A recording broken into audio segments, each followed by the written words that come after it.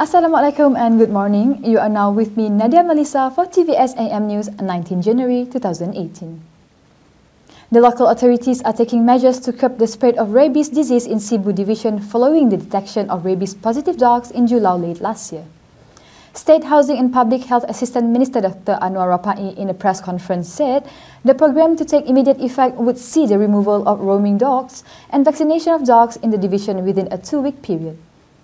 The first operation will be conducted in Cebu Rural District Council area, where vaccination will be done at the Cebu Jaya Multipurpose Hall this weekend.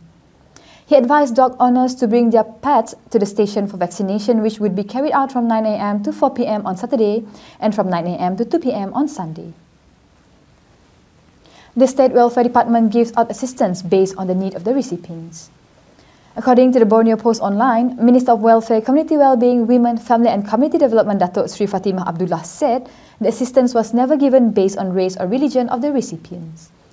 She said this when officiating a seminar organized by SMK Methodist Parent-Teacher Association in Cebu. She further said based on the household statistics registered in eKasih Data Bank, 20,384 households in Sarawak were categorized as hardcore poor and 40,187 households as poor.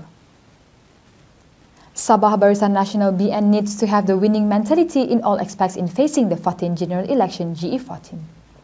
Sabah Chief Minister Tan Sri Musa Aman said the general election should be deemed important to ensure that BN would remain as the ruling government.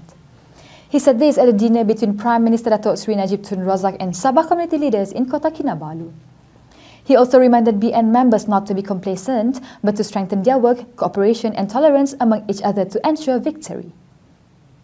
That's all from me, Nadia Melissa, for Tvs Am News. Thank you for watching. Stay tuned for more updates. You can watch us anytime, anywhere.